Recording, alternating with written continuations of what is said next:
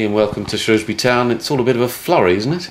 Yeah, well, they told me yesterday that I was coming at Wolves, and it's something I've been looking forward to because it has been on the cards for a while now, so looking forward to the challenge. Yeah, Graham Turner says he's been interested in you for a while. When were you first aware of it?